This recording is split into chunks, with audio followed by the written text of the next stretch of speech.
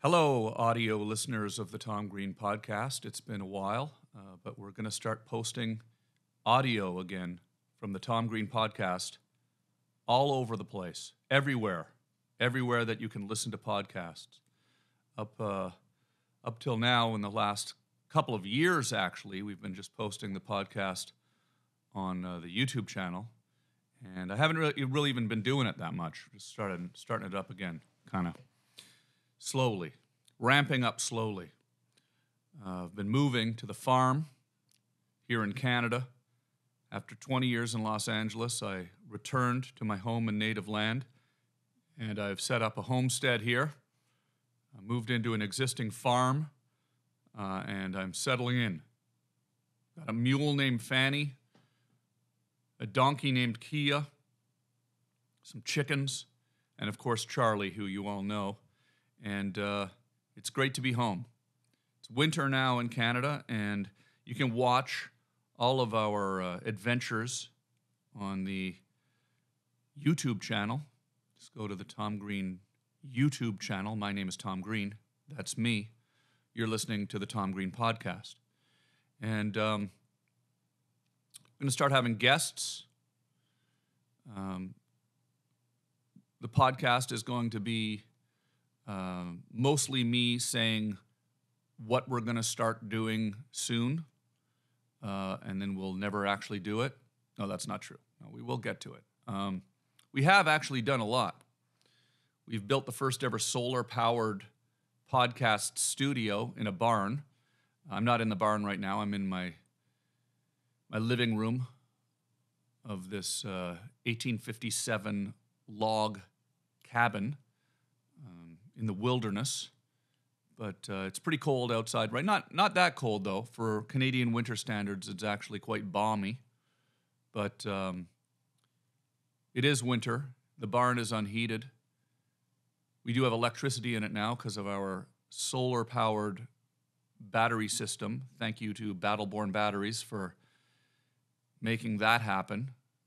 Incredible lithium battery system. Check out Battleborn Batteries, a division of Dragonfly Energy. Thank you. Out of Reno, Nevada. Shout out to Brandon, Derek, and Tyler. But I think we'll start taking some phone calls soon on the podcast. That's one thing I want to get going on. In the meantime, we're just continuing a series of elaborate technical tests to bring us to the forefront of the technological internet universe, the forefront of the tip of the spear in the independent broadcast universe. Now broadcasting, or very soon to be broadcasting off-grid. We've already run tests, several technical tests. You can watch them on the YouTube channel. My interview with my dad, Richard Green, Captain Richard Green. You can see that. And looks good. The light coming through the slats of the barn. That unintentionally sounded dirty. The slats of the barn. The slats of the barn.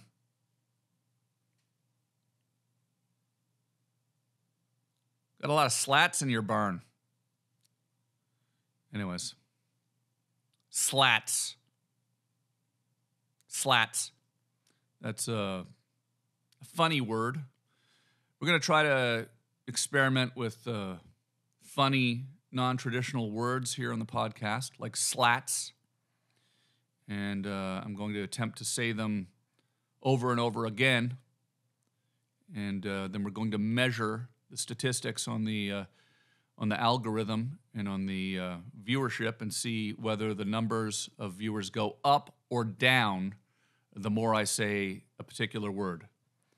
And then we'll cross-collateralize that with data on the internet and try to come up with a series of words that are appealing to our audience, and then we'll say them over and over again, like delicious cheese sandwich we've already done extensive testing on, and we know that people do like when I say delicious cheese sandwich. So we'll be doing more of that. But I want to see if slats is one that also takes off with our community here. Is this a slat community? Is this a community of people that like the word slats being repeated? Or have numbers dropped now to an immeasurable, insignificant figure? And we learn from this, though. If that's the case, when we look at the ratings, I may choose to never use the word slats again. Even personally, or in my private life, I may never use that word again. I don't want to annoy people in my private life. Just like I want people listening to this show, I want people to listen to me in person. If I encounter somebody on the street and I start talking about my slats in the barn, I can tell they're visibly annoyed. I'm not going to repeat the word slats over and over again, unless I don't like the person, of course.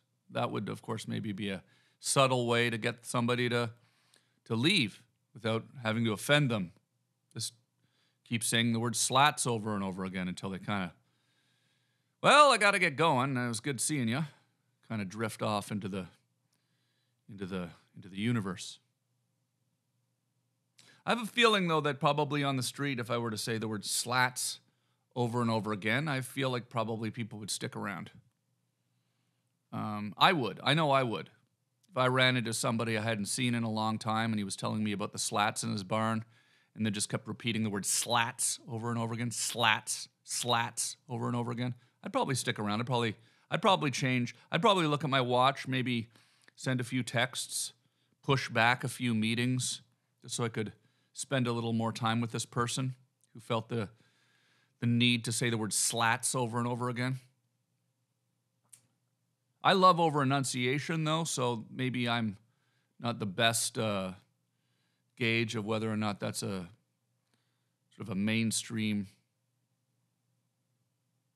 Anyways, I don't know if this is the kind of thing we're going to do in the podcast every week. I don't know. Maybe this is not a good idea. We're going to have guests as well, so that'll be good. Going to start talking a lot about my experiences out here in the country. It's been really exciting, bonding with Fanny and Kia. My mule, Fanny, is just doing so great. I shouldn't say my mule, the mule, Fanny. Fanny the mule. Fanny the mule is doing great. We are just really hitting it off. And she's gotten so much easier to saddle, so much easier to control. She's not a trail riding pony. She's a huge animal, and she has a definite attitude and a mind of her own.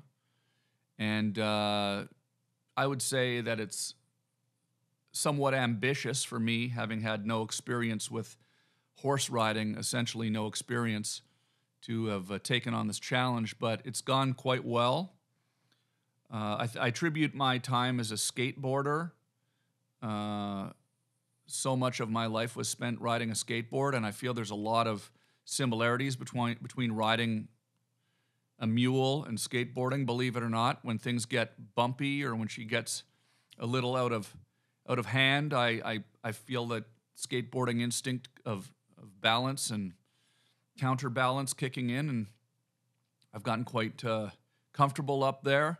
I've fallen off twice, but that was early on. I haven't fallen off lately. Because I now know how to hold on to the reins, so that's good.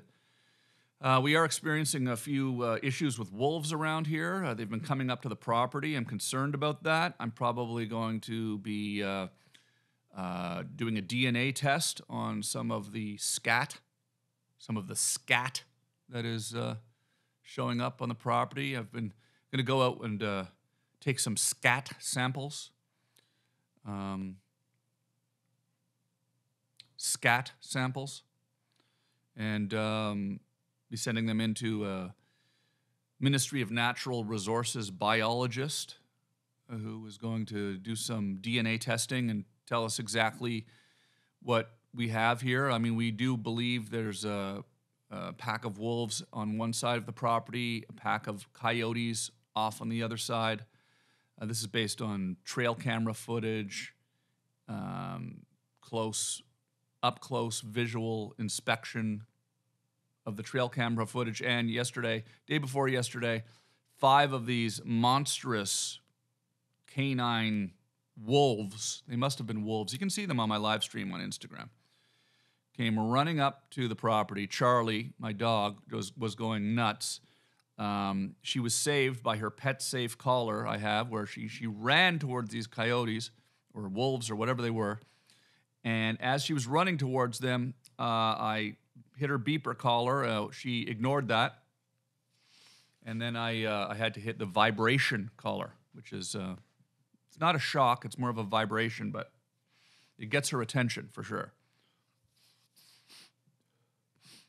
I just took a long walk anyways, she turned around, came back, recalled, and it was a good thing because when she gets that prey drive and she starts chasing animals, it's really hard to get her attention. And I feel really lucky to have had that collar on her. And it's been an ongoing journey, I guess, training Charlie to stay close when we're out for a walk on the property. But that's it. That's all. Just wanted to do a quick check-in with everybody.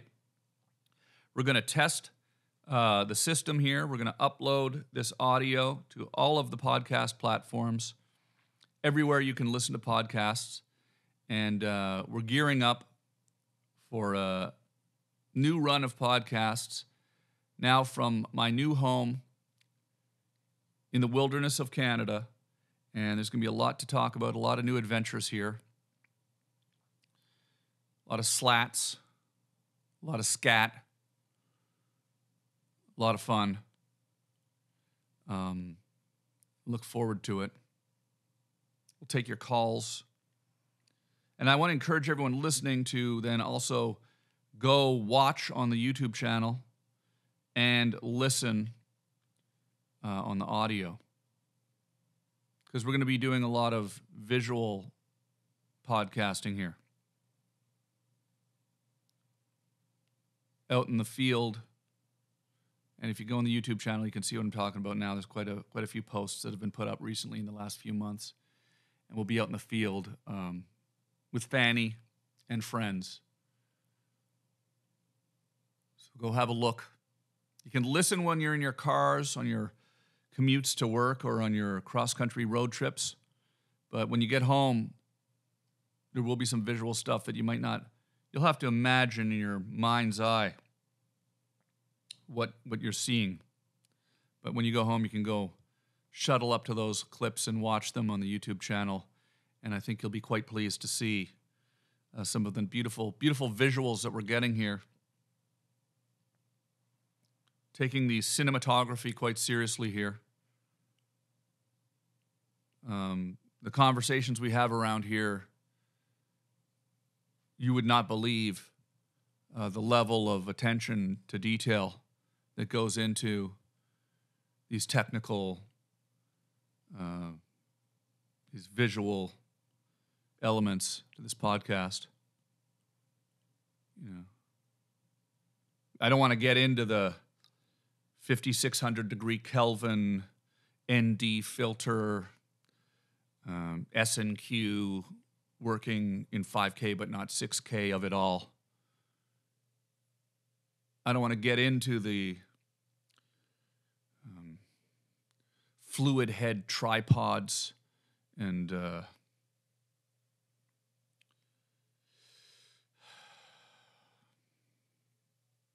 stuff like that. It's overwhelming, really. But just know that a lot of attention from the cinematographers here that have collaborated to come up with the best possible visual treatment of this podcast in the entire world of podcasting. I got to admit,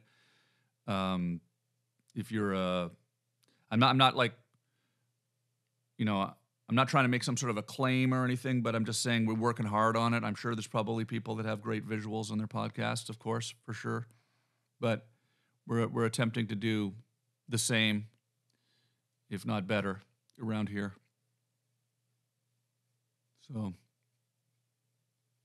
you have that to look forward to as well when you go to the YouTube channel. High resolution images. You have that to look forward to. I know you're on your cross-country road trip right now. Probably been behind the wheel for a few hours and just listening to this. And I'm sure you're probably chomping at the bit to get to a computer where you can sit down and see these incredible images that I'm talking about, these ND filters and et cetera, et cetera.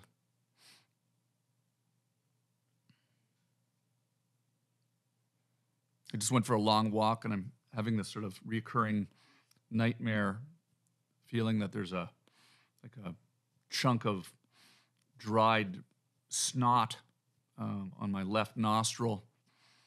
And I know how high definition this camera is, and I'm concerned that after this brilliant piece of commentary, I'm going to get back and look at the final product and see that I have an impossible to ignore booger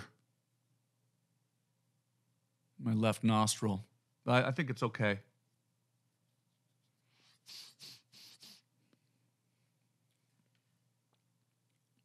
I think it'll be okay.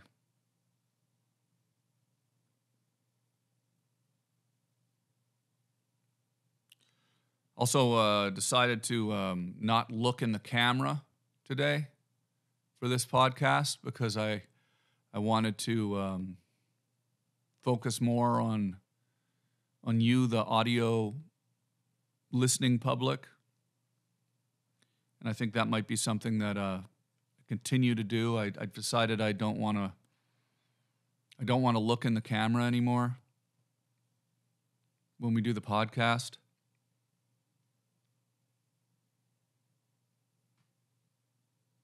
I mean, that's getting into the weeds a little bit, probably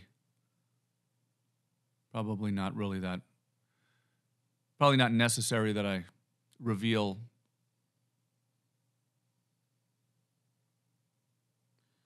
how much thought has gone into this. But like a lot of thought has gone into this. I sort of made a pros and cons checklist last night about whether I should look in the camera on the podcast today. There's a series of cards on a bulletin board in a spare bedroom upstairs that I came up with 37 reasons why I should look in the camera and 54 reasons why I should not look in the camera. And then I sat up till probably 3:30 in the morning and just racked my brains to see if there was anything I was missing, and finally came to the conclusion that it's probably better to not look in the camera for the purposes that I'm attempting to meet. So I think I made the right decision, and you can leave a message in the comments on the YouTube channel about whether or not you think it was a good idea for me to not look in the camera today on the podcast. I'm sure we'll have a wide range of views on the subject, and I look forward to a vigorous debate in the comment section about this exact subject. Obviously, it's a subjective choice. Some people are going to like it when I look in the camera. Others are going to probably dislike it.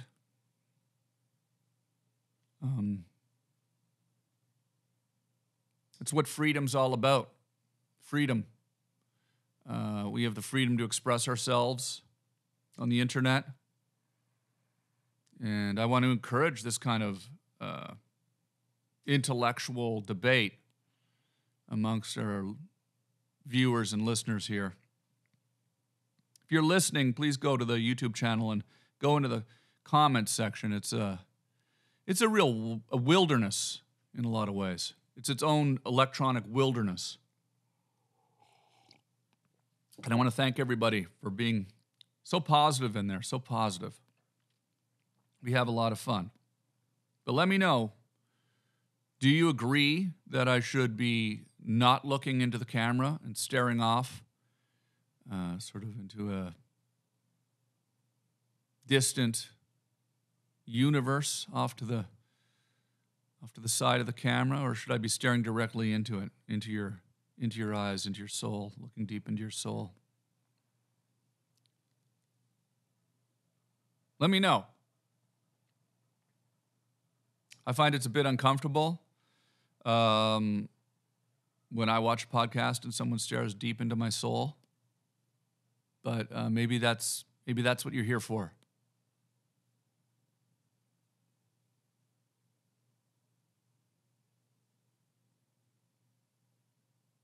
Maybe that's what you're here for.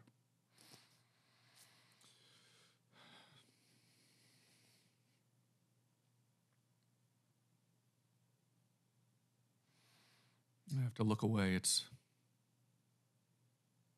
You're making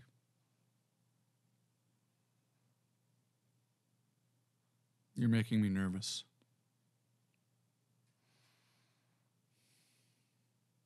I'm doing fine, by the way.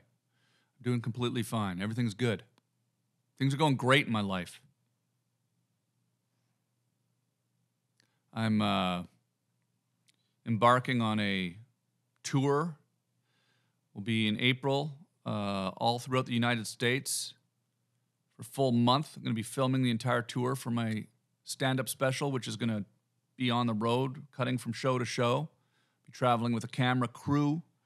You'll be able to see me everywhere from Louisville to Lexington to Philadelphia to Cleveland to Detroit, Lansing, Michigan,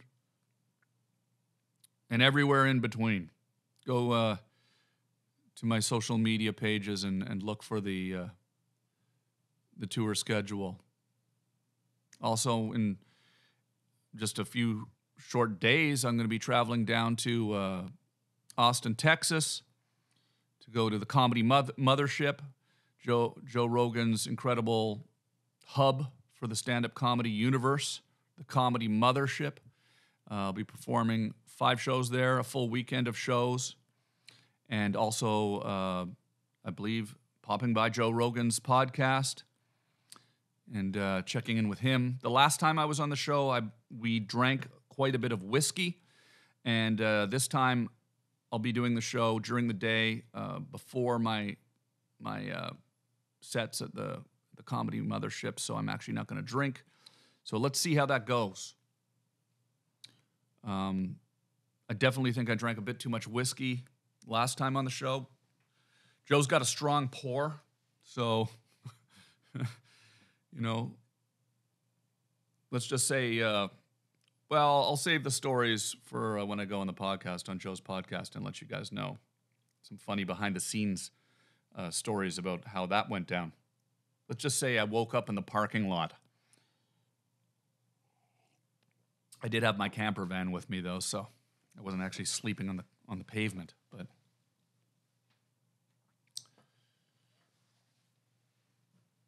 so that's that.